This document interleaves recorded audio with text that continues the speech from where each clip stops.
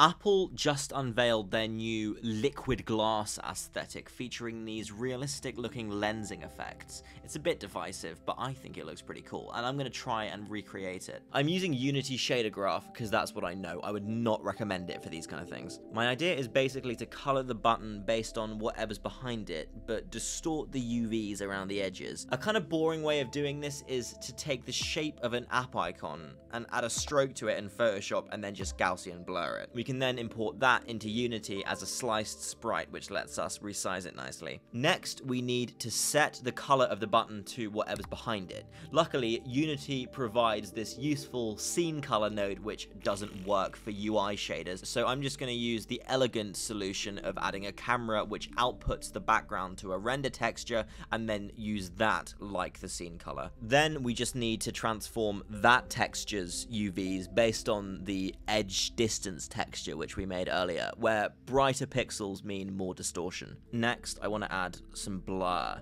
Shader graph doesn't have a stock Gaussian blur node, so I found this one on the asset store. It's not perfect, but it'll do for our purposes. Another thing I want to add is the outline and highlight around the edge. I'm going to add a stroke in Photoshop and color it using a shape burst gradient. Then I'm going to use this very useful site called NormalMap-Online to convert it to a normal map. Unity's height to normal node was causing issues. We can then do some dot product jiggery pokery to add a movable highlight and then just color the rest of the outline based on an even more blurred version of the background. I think it looks pretty cool. I like how the edges kind of lap up the colors of the things around them. Apple's version sort of mirrors things near the edges, which I wish I was smart enough to add. I'm guessing that within like a certain distance of the edge, the scale of the UVs becomes negative, but that didn't work when I tried it. So is this shader practical?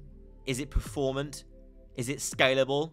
Is it fuck? It runs like absolute arse on account of the blur. Shader graph is not meant for these kind of complex, transparent UI effects. The fact that it relies on bitmap textures also makes it a bit less dynamic than it could be. In fact, based on how the shapes blend together in some of the animations, I've seen people speculating that Apple could be using signed distance functions to control the refraction. If you don't know, a signed distance function, or SDF for short, will tell you the distance to the surface of a shape, with positive values outside the shape and negative values inside. This could be used in place of the texture I made in Photoshop. You can also deliciously blend multiple SDFs together by taking the smooth minimum of all of their distances. There are some brilliant videos on SDFs which go into much more detail than I'm going to here, and I'm not a graphics programmer, but I did get Claude to vibe code this shader which uses SDFs to let you gloop the squircles together. It has some chromatic aberration, which it looks like Apple is doing too, although theirs is a lot more subtle, and the blur stops it being noticeable almost everywhere